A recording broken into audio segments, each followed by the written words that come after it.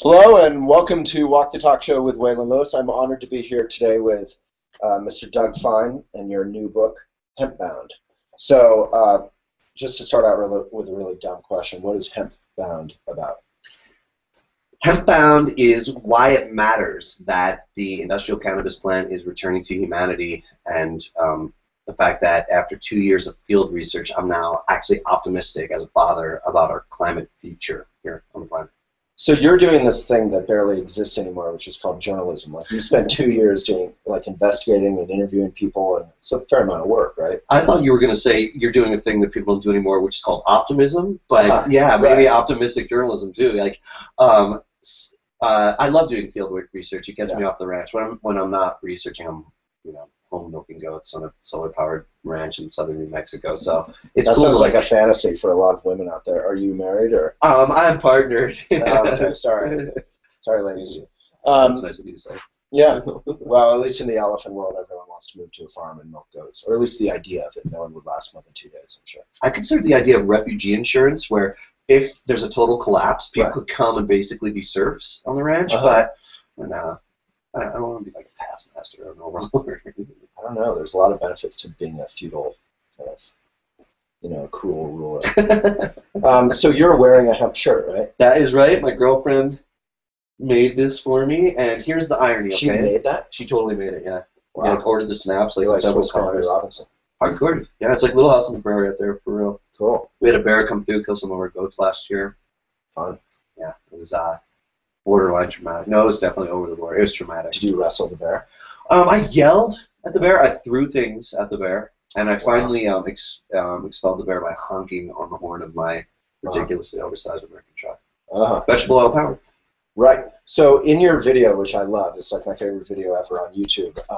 You are driving around with a friend in an old Mercedes that's biofueled or whatever by hemp oil. Right? That's right. So what are some of the uses of hemp?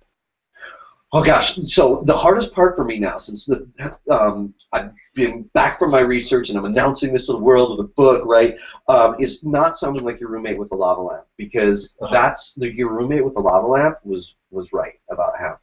So just to give the bullet points, today Canadian farmers grow primarily for the hemp seed oil, a nutrient superfood I put in my morning shake. Do you drink that? Do you use a lot of hemp? I don't, but I'm buddies with Manitoba Harvest folks. Oh, they're nice. They're like a co-op of farms. That's good. I was up there in Manitoba researching hemp. Met a lot of those people up there, and it's incredible what's happening. The industry's growing 24% per year. It's pushing $1 billion. They can't keep $1 billion in Canada? Just on hemp seed oil. Yeah, just in Canada. Wow. Yeah, and with no end in sight. Now, this is not like... Now you're talking American. We want some of that. That's why I started with that one, can you see? Right. So issue number 2 is fiber. There's a lot of uses that can be made of it. I visited a factory in the Netherlands where I held the super silky hemp fiber coming out of a machine, and it was going into door panels for Mercedes and BMWs today. I saw that, in your video again. So we'll include your video below in our blog. I think it started there. Yeah. Right, so there's fiber, but then there's other So insulation, like for the Mercedes or for whatever. That's the first killer app for fiber, I think, in the in the U.S. Is you chop down the fiber, you take the seeds out, you have the fiber left over. You don't need to be a real manicurist the way that you do with the high-end textiles or Mercedes parts. If you just chunk it up and mix it with lime, it's an insulator that outperforms pink fiberglass nonsense. So, and fiberglass is made out of what? Oh, nasty petrochemical ick. And also, on-site, concrete, if hempcrete replaces concrete, and there are load-bearing applications for it, concrete has to be heated to, I forgot what it is, something like 3,000 degrees to even work on-site. So it's a huge energy drink just to build a house, let alone the ick that is in the concrete. And hemp lime, they call it hempcrete, can work. So, I mean, as a marketing person, wouldn't you just suggest renaming hemp something else, or super plant, and then saying you can make plastic out of it that's stronger than plastic and half the weight, right? That was also in your video. That is right. The lid to a tractor or something. Exactly. Yep. Yeah. Tire, auto body parts. Yep. Totally. So the name of it. Somebody came up to me the other day and told me that in succession, the Lakota word for hemp is I hope I'm slightly mangling this, so apologies to any Lakota folks who are thinking this out, but it's something like the good green plant or something like that. And the Chinese character of Ma is a basic element in Chinese medicine, and hemp is. It's used in midwifery to ease labor pain, so it's a real established there. And then just the other day, I was giving a talk at a hemp conference in northern Colorado. Thank you, Colorado voters, for Amendment 64, which included hemp. And he was deaf. Let's slow down on that. So Colorado did what about hemp? Oh my gosh. All right, well, just real quick to top that loose line, a deaf guy came up to me the other day and said, there's no American Sign Language sign for hemp, so I've invented it, and so if you want to spread it, I'll spread it right now. All right. It is 2 H's, and then like for the hugging you for I love you. That's the sign for... Like this? Yeah. All right. So you're asking renaming hemp. So there's all possibilities. The good green plant, or just, I'm really interested in the plant, you know, like... Right. Do you have any? Yeah. Well, so the what? But Colorado. right. So we're all over the place because it's so exciting. But the one thing it's not good for, right, which people get confused a lot, is you can't smoke it, right? Right. It's not marijuana. Basically, the definition of hemp is a cannabis plant that has less than 0.1% THC. So it can be any of the 3 main varieties of cannabis, but the bottom line is, like, cannabis had a 15-year-long industry. They had no issues with mistakes. Hemp that had too high THC, or someone secretly trying to grow psychoactive cannabis. It's not an issue. So you could, like, burn an entire hemp, like, field in a farm, and you couldn't get high off that smoke. No, you couldn't get high off that smoke. And actually, the Canadians have been doing that. They haven't been doing anything with their fiber. So getting back to, like, what hemp brings us, we already talked about the seed oil profits, fiber applications. That's just, like, making money for fiber for farmers who have been not making money on their GMO crops lately for various reasons, drought, super weeds, whatever it is. So hemp immediately makes an income for them. But what I'd like to see is this third application in every, I'm just pleading, last night at the University of Colorado's been pleading to, like, young engineers, implement an biomass energy processing facility in these factories that are going to be processing the seed oil and the fiber, and then we become energy independent. This is not a total pipe dream. I know Waylon's like, yeah. No, I just didn't get what you just said. Okay, here it is. We can become energy independent from fossil fuels via hemp. Okay. And it's through a machine that's being used in Austria and Germany today and other places, and it's a process called gasification. You throw your farm waste in, the hemp stuff that's left when you're done with everything else. And it produces carbon-friendly energy in an anaerobic high heat process, and you can totally wean from the grid. What kind of energy, like electricity or oil? Or it feeds energy back into the grid the way that it would with your solar panels or your wind panels. So basically, you're a big fan of hemp. I'm getting that. Yes. Yeah. Are there any downsides to hemp? Concerns? There are no real-world practical downsides to hemp. Other than it being illegal, generally? On the federal level, but just barely. The feds re-legalized hemp. Thank you, Jared Polis, Colorado congressman, in this farm bill. Oh, and you asked about Colorado. Let's give Jared a little love. That's for Jared. Right on. Okay, so Colorado. So the feds have legalized university research in hemp, but Colorado Agriculture Department, I was there here in Boulder a few weeks ago on the first day that the state agriculture department started taking commercial applications for cultivating hemp in the state of Colorado. They're not waiting for the feds. And you had no idea. I mean, when you were writing this book starting 2 years ago, you had no idea that something that had been ridiculously illegal for how long? 77 years. 77 years since when? 1937. And why was it made illegal ever?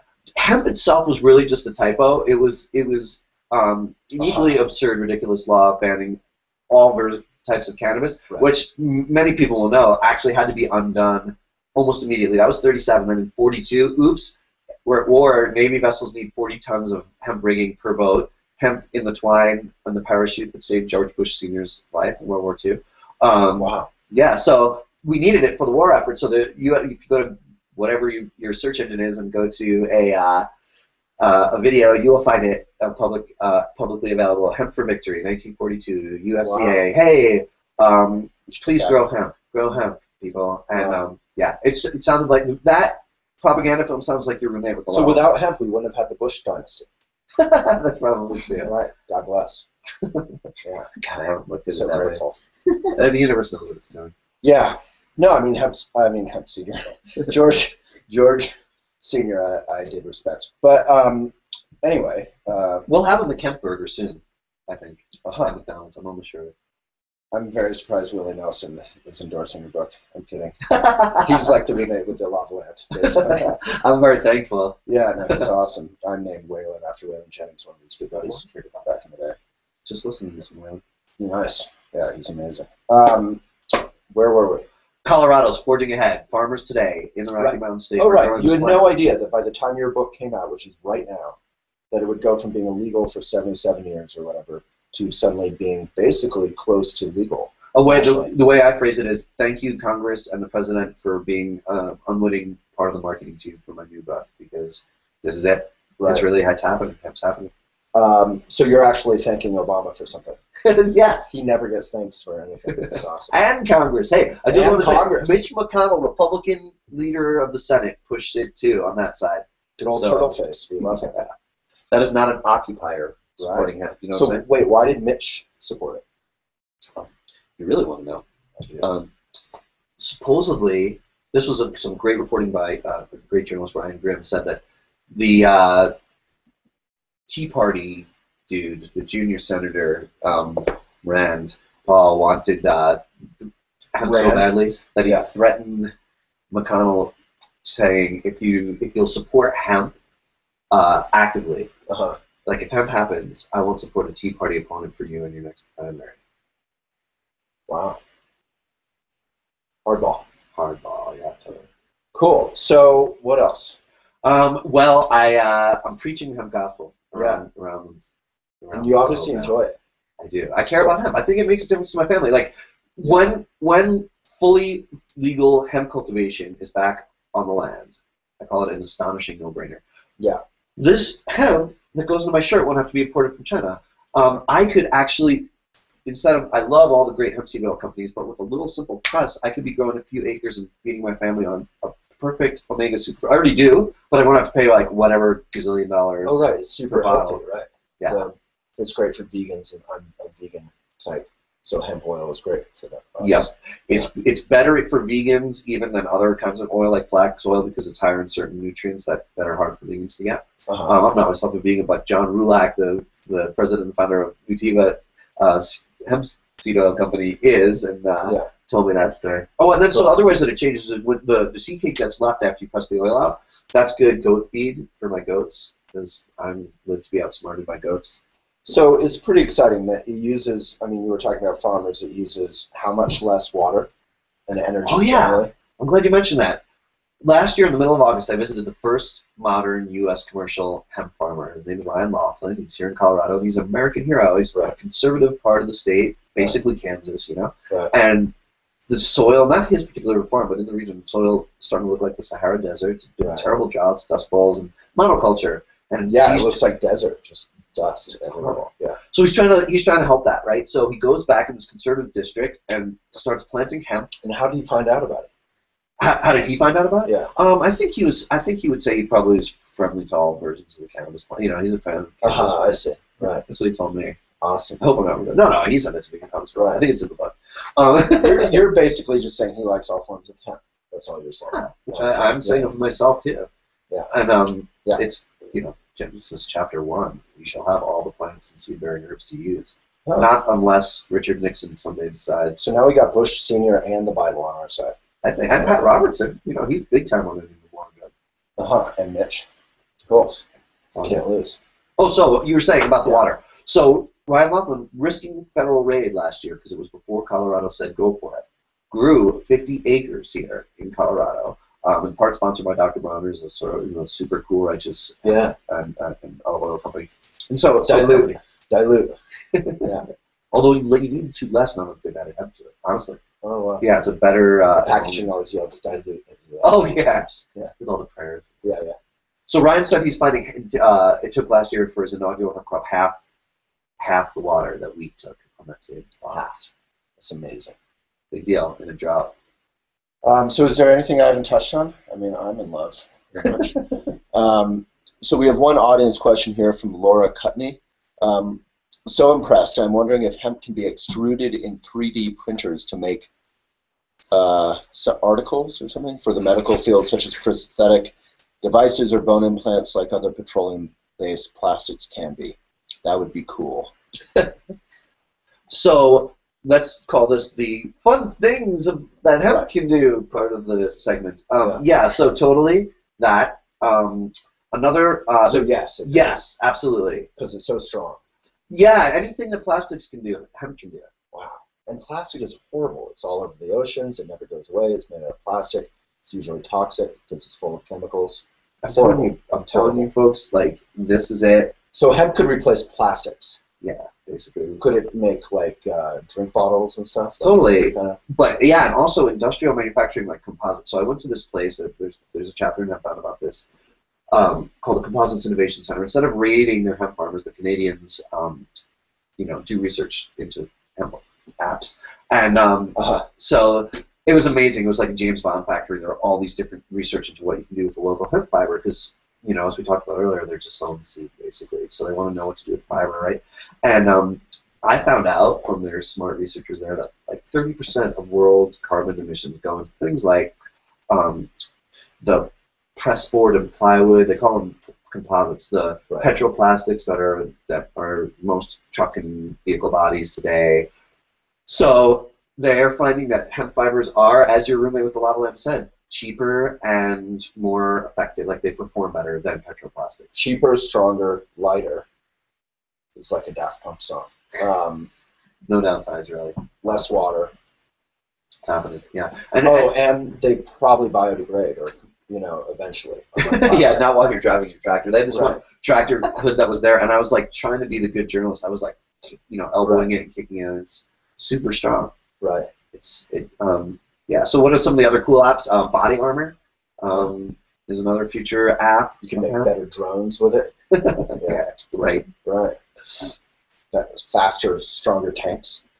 So how is it better than cotton, or is it? Cotton uses 30% of the world's pesticides. This is why China is way ahead in textiles. I love telling this part of the story because there's this episode of Seinfeld that I love where George is talking about for the first time having the upper hand in his relationship, and he loses his upper hand, of course, and when he complains about it to the girl, she breaks up to him, he goes, I had hand, and she said, yeah, you're going to need it.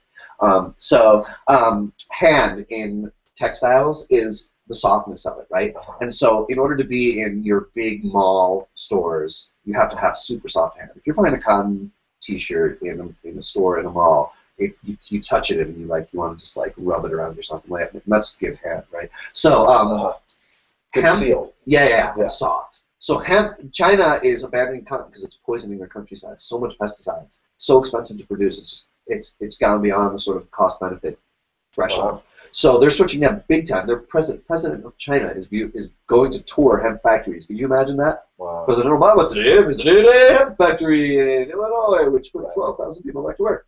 That's coming. So yeah, I mean that's a nice visualization. So where do you see hemp being in like 5 years or 3 years?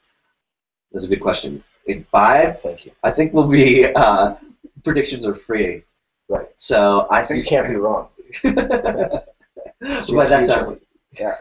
Although that's just now the legendary elephant kind of hemp discussion, so people are going to be coming back to this for ages. Right. Don't you think? You got everything right centuries. except for that prediction. Yeah. Maybe I should show caution for the first time in my life. You'll have to send out a revised edition in like 2 years. Sorry for the plug, but if I can just say, folks, check out DougFine.com. There's events, like probably while you're watching this, happening all over the nation.